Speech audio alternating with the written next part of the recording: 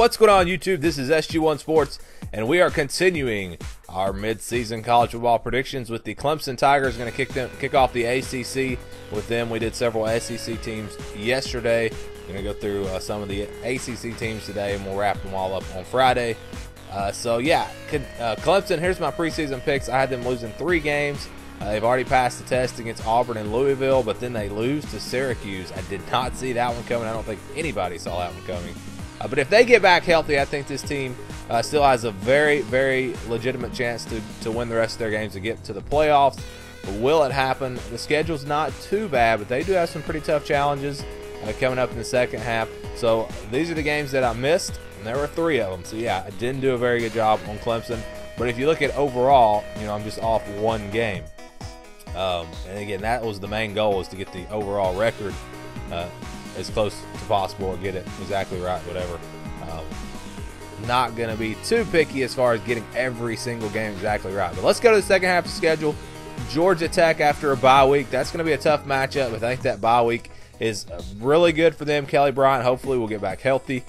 They will have plenty of time to prepare for that triple option. And I do think at home, I don't think Georgia Tech really stands much of a chance in that game. So we're going to go with Clemson to win that game. Next is NC State.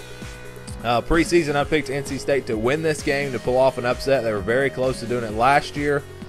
And really, my opinions haven't changed much. The difference is Kelly Bryant has been a lot better than I thought he would be. And so that offense is a lot better than I thought they would be. I knew the defense would be exactly what it is.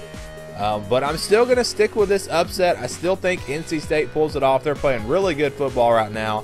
They will be inspired playing at home. And it's one of those games, if it was at Clemson, I would pick Clemson probably. But it's at NC State. They've already won some big games this year, and I think they keep it going. I think they win that game over Clemson and probably knock Clemson out of the race in the ACC. Okay, so next game is Florida State. This looked like it was going to be a huge game, the game that might decide the division. Now it doesn't look all that big. You got the freshman quarterback at Florida State. He's not going to be – I don't think he's going to be able to do much against this Clemson defense. I like them to win pretty easily at home in that game. And then we got the Citadel. We'll just kind of skip over that. Of course, they're going to win that game. And then it's at South Carolina. I think this is going to be a really good football game. I think it's one that South Carolina could possibly steal this year. They are playing pretty good football. Their defense is playing good. Their offense is kind of limping along right now, but who knows where they'll be at the end of the season on that side of the ball. So I think it's going to be 2 great defenses going at it, a low-scoring game. Playing at South Carolina is really going to help them, but at the end of the day, I do think Clemson finds a way to win it. A close win for them, and they finish out the season winning their last 3. So 2 losses, and one of them being to Syracuse. That pretty much tells you I do not have them in the playoffs. I didn't originally have them in the playoffs, but after I saw them beat Auburn, beat Louisville, I thought this team was for sure going to get the playoffs with 1 or 0 losses. I still think it's very possible. I think they could definitely do it.